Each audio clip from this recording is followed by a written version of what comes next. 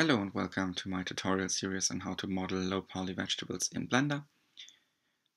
This is part 9 and today we're going to model some tomatoes. This is the finished model and as always I designed this so you can follow along very easily. First of all, let's set up our reference background image.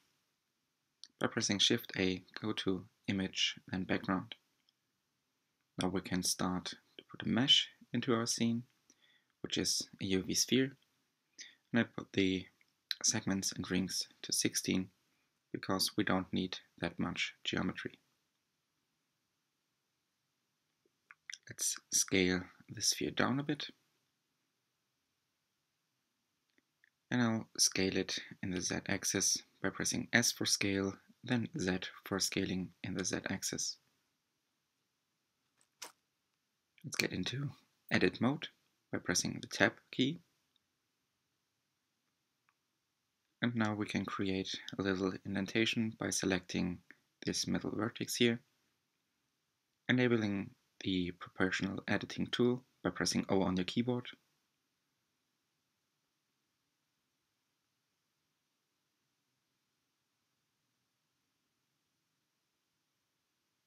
Let's set our model to shade smooth by right-clicking on the model in object mode and select shade smooth. And now we can add a displace modifier. We create a new texture by pressing plus new. Go to the texture tab and choose clouds. We can scale up the size a bit. And here we will scale down the overall size of the displacement.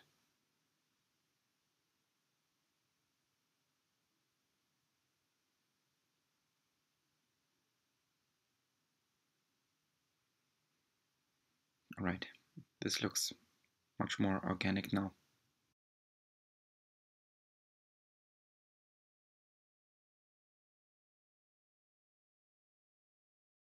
Now we can model the stem part of the tomato by pressing Shift A, and we'll add a cylinder. Set the vertices to 5 to create this shape. And now we can scale it down and place it on the top of the tomato.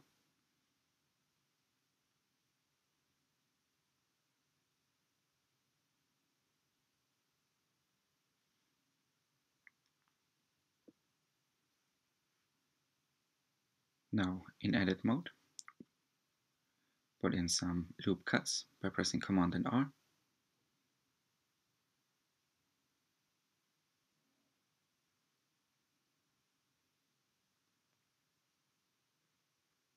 can set an inset here by pressing I on the keyboard. And by moving the mouse you can set the size of this inset. Repeat the step to create this shape right here. And also shade it smooth.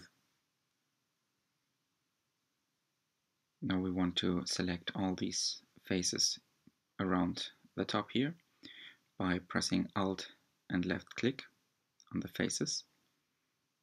And now in face we can extrude faces individually.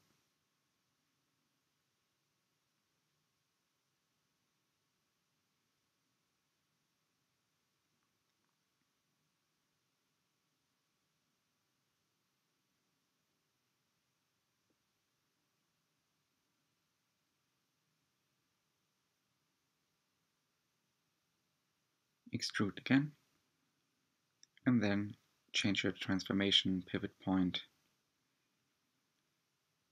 to individual origins and scale these faces down. Let's repeat that.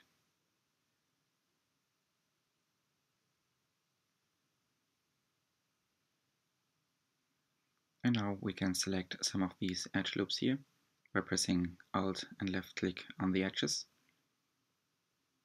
and by grabbing them in the Z axis by pressing G for grab, then Z for grabbing Z axis, we can put them into place.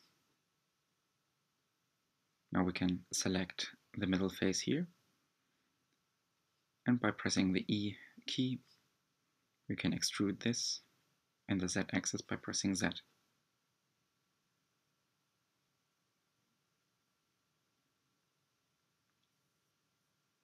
Rotate this face by pressing R, and extrude again to create this part here.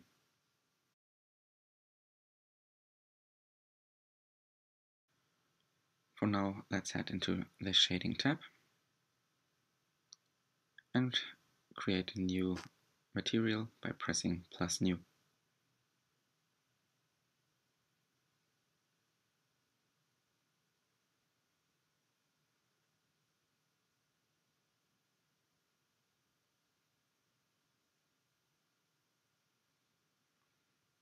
To create a little bit more detail, we will add a noise texture, and by pressing Shift A and typing into the search bar, you can just type noise and select the noise texture.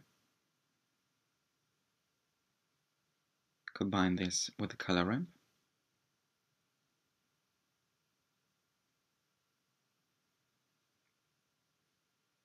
and tweak the handles until you're happy with the result.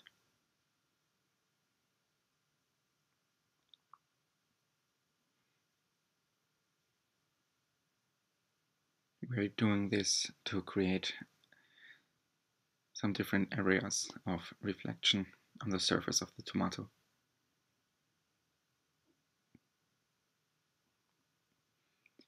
To do that, plug your color ramp into the roughness input of your shader.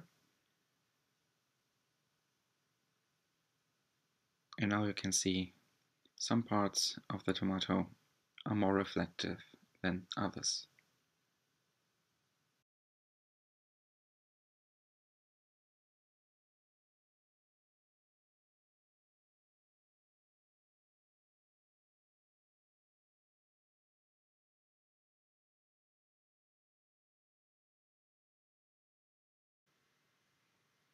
Now let's work on the green material by selecting it with the left mouse button. Create a noise texture as well. Add a color ramp to it. And this time with this setup, we're going to manipulate the displayed colors. So plug it into base color input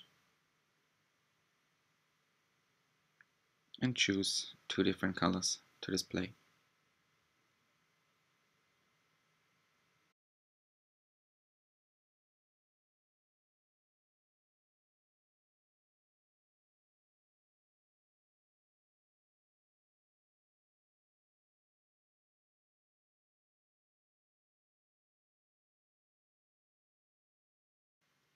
You can always add a third color or even some more by pressing the plus sign on the color ramp.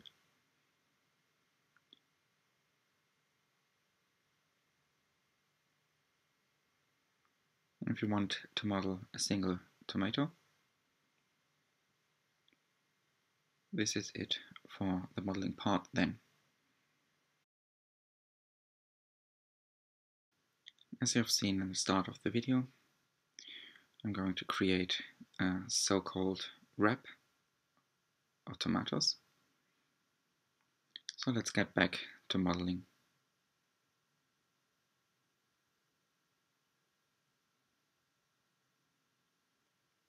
Add another cylinder here and scale it down in X and Y by pressing S for scale, then Shift Z. Rotate it around the X axis by pressing R, X, and then 19, and hit enter.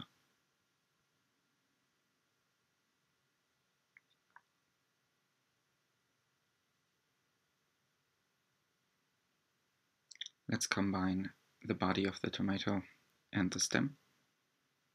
First, apply all the modifiers.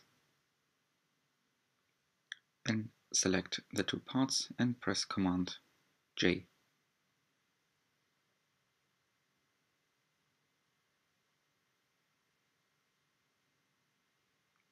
Let's duplicate these tomatoes by pressing Shift and D.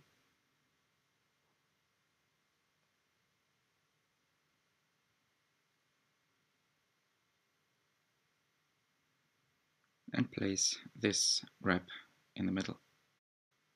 Now insert some loop cuts by pressing Command and R. And by scrolling the middle mouse wheel, you can set the amount of loop cuts. Let's grab these loop cuts by pressing Alt and left click.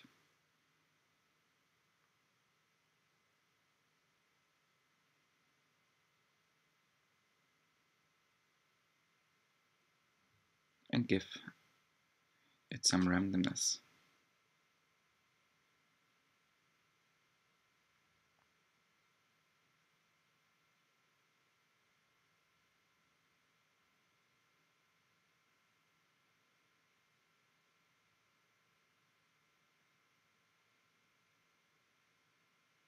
Now we're going to add a displacement for this stem too.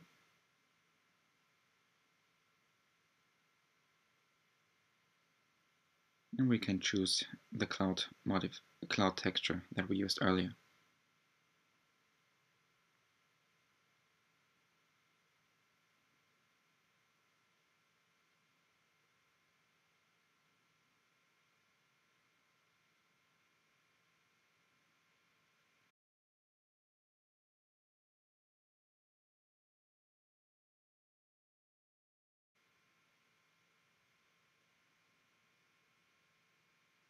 Now all we have to do is connect the single tomatoes with the stem. So select one tomato right here. Press Tab to get into edit mode. Select this top face here. And now we can extrude, rotate, and scale them into place.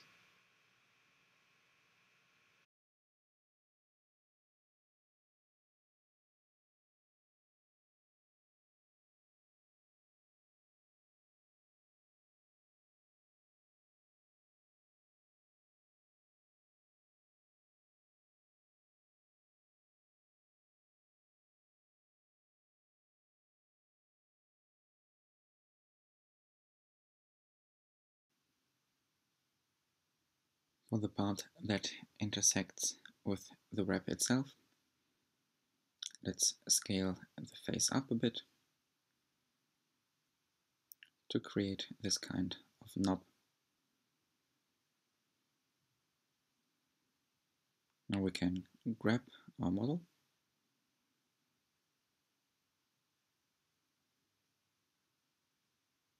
and rotate it by pressing R, and grab it by pressing G and put it into the right place.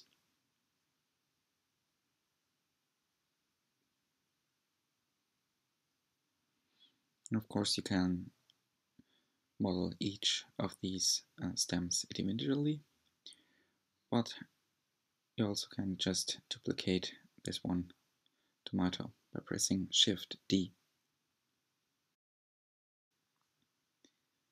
Now all you have to do is give the stem or wrap the right material and choose the same material then for the stems, and this is your finished model.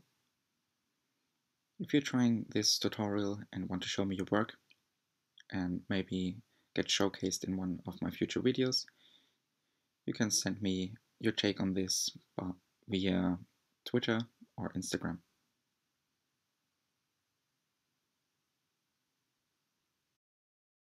Speaking of showcasing your work in my video, thank you Birnbaum for trying the carrot tutorial, and definitely check out his Instagram. If you're new to the channel, make sure to subscribe and click on the notification button to keep yourself updated on new videos and tutorials. Thanks for watching and have fun creating.